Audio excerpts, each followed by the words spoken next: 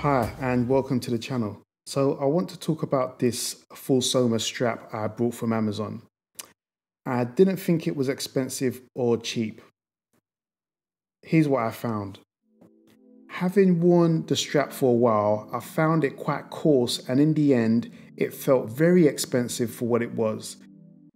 I think at this price point, a watch should feel, well, a NATO strap should actually feel a bit softer and easier on the wrist to wear.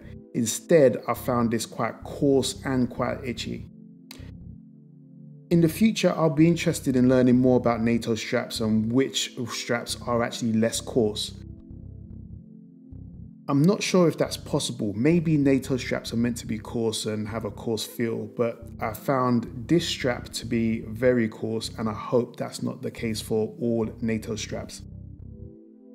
If you were looking for a NATO strap for your watch, I would probably recommend you steer clear of this Fullsoma NATO strap in the future.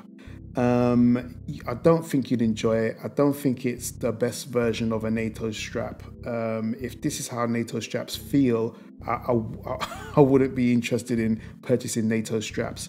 But I think it might be particular to this actual brand. For the money, it feels too coarse and actually too expensive for what it actually is. And I didn't enjoy it. I will say, however, the strap comes in a nice box and it has tools and it comes with lots of nice bits and filler. And I think maybe the filler actually is just loads of accessories to make up for the fact that it's cheap and they're just adding items to justify the price. So that's my kind of warning to people. Not to be possibly fooled by lots of accessories and packaging for a strap that probably is overpriced. So I believe maybe your mileage will vary, but I have since swapped the Fullsoma NATO strap for a rubber strap from a different brand I found on Amazon, which I will do a review on shortly. But if you want to enjoy wearing your watch and if you're looking for a nice NATO strap to wear with your watch, I would not recommend the Fullsoma strap and I would save your money.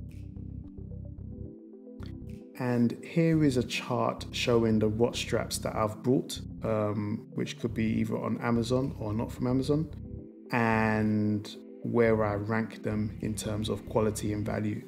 I hope this helps.